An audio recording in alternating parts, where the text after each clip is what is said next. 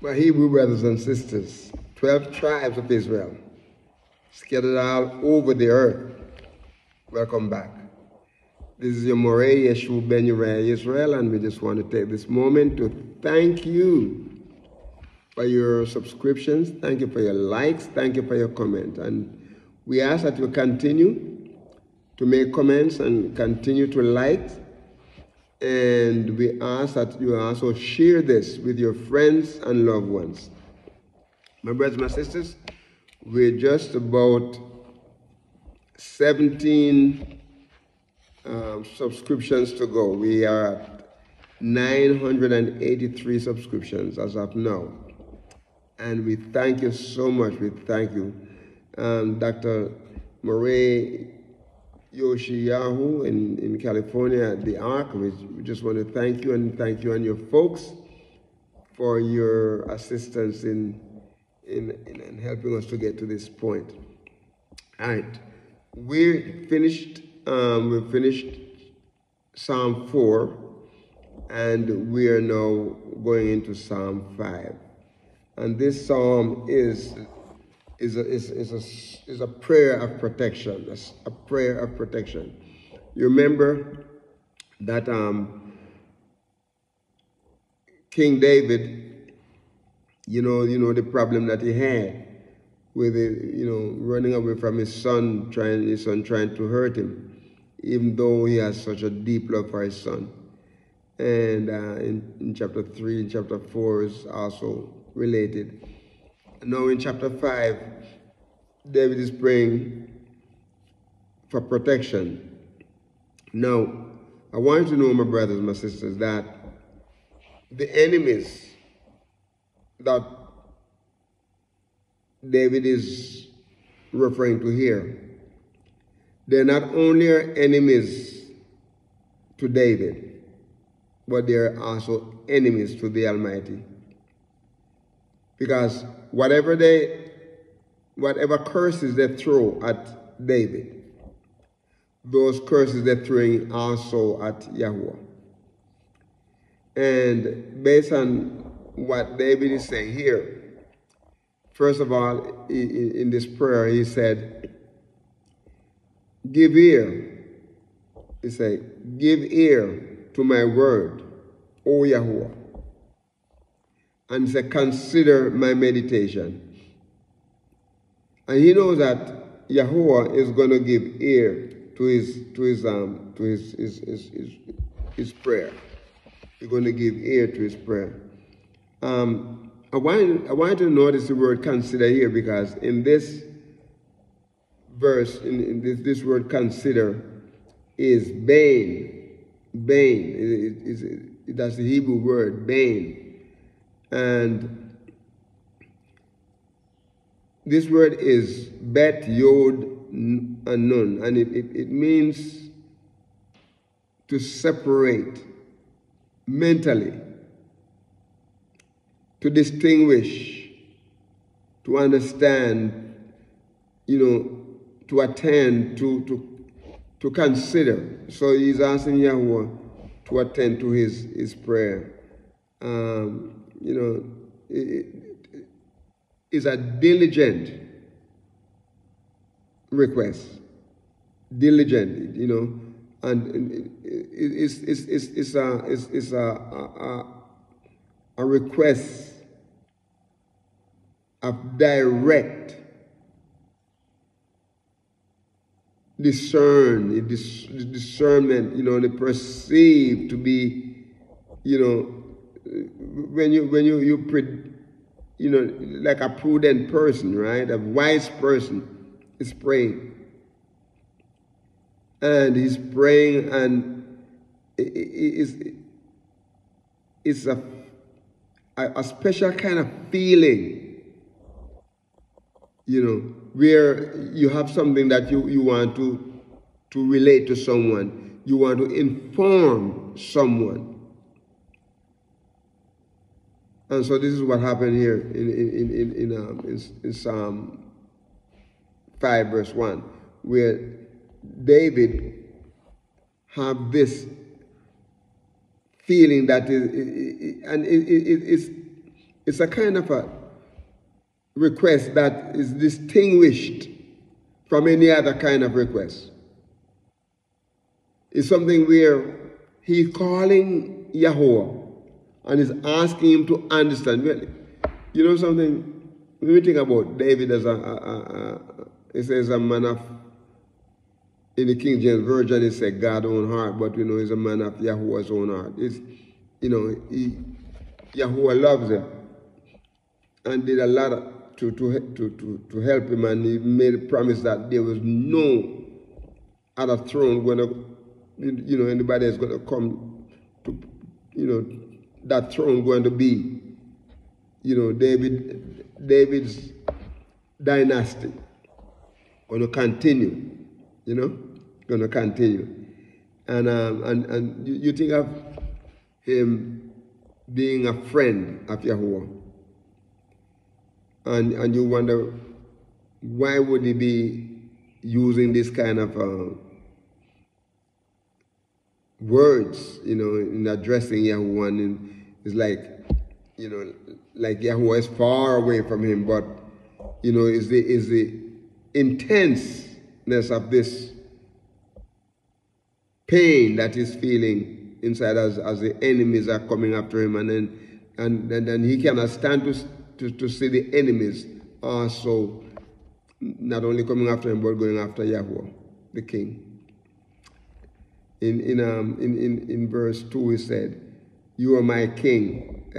You know, the king here is you know, you are my king. My king, he said. In verse 2. My king, my sovereign, my sovereign. The word king is sovereign. My sovereign and my Elohim. You are my sovereign. You are my Elohim. You know, in other words, you guard my life. King of my life. He is crowning him as the king of his life. He said, you are my sovereign. You are my sovereign. And so here we see in verse 2 he said, hearken unto my voice, you know, of my cry, my king, my sovereign, and my Elohim, for unto thee will I pray.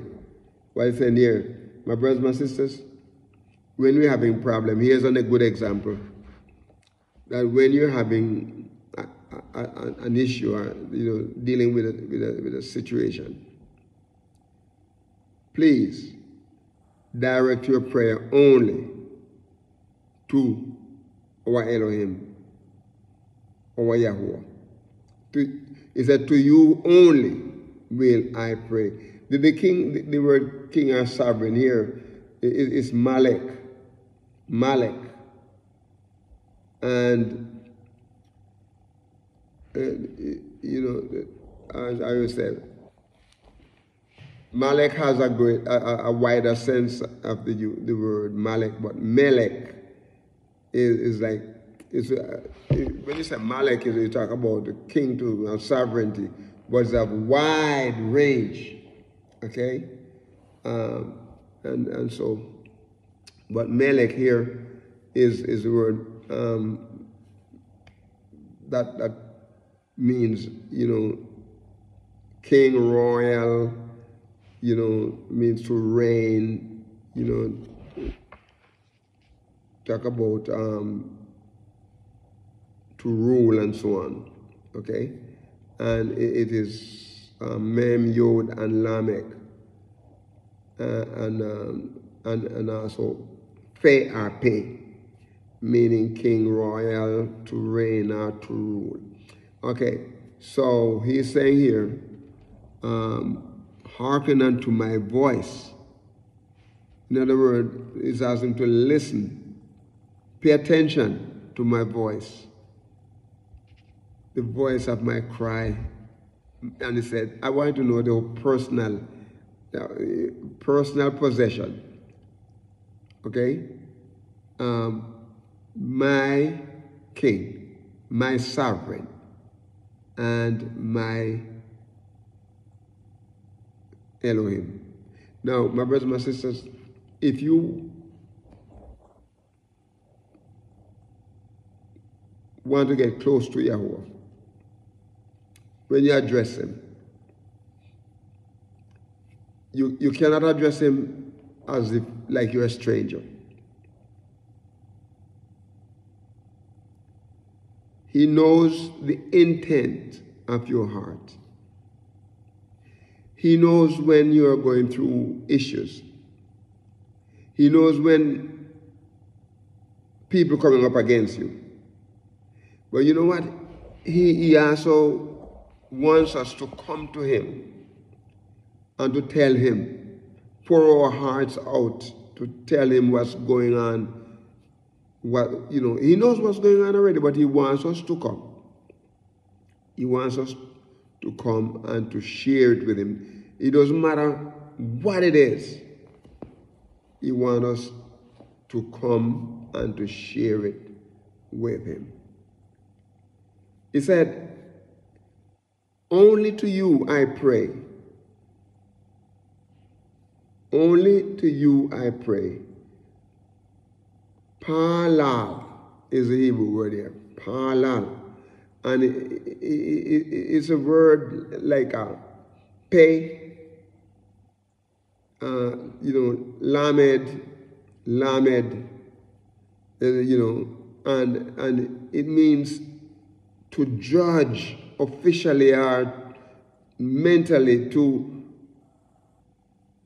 intercede, to pray, to entreat, to make, to supplicate.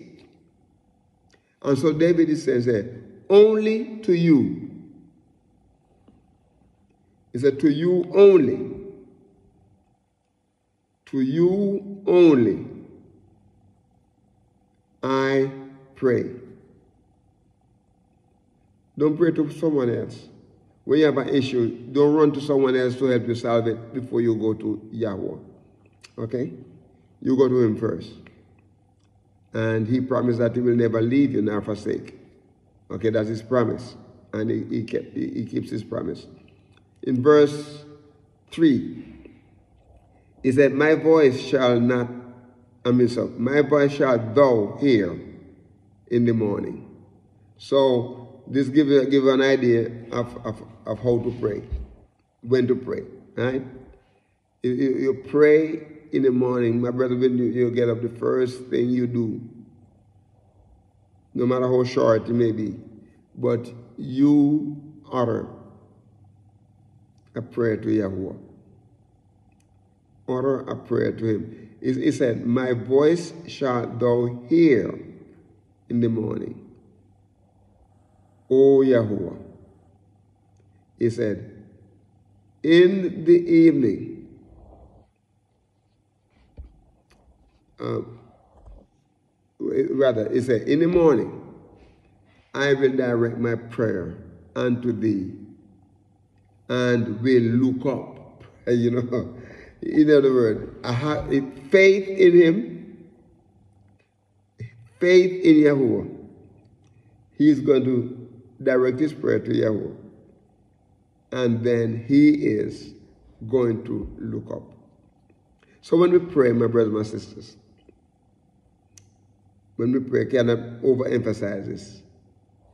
You pray. This gives us a good understanding of how and when. In the morning, first thing, before you drink your cup of coffee or your cup of tea, pray. And in the morning, you're going to direct your prayer to him, Yahuwah. And then not only will you direct your prayer to him, but you will look up. You're going to wait for him to answer. And Yahweh promised that he will answer. My time is gone.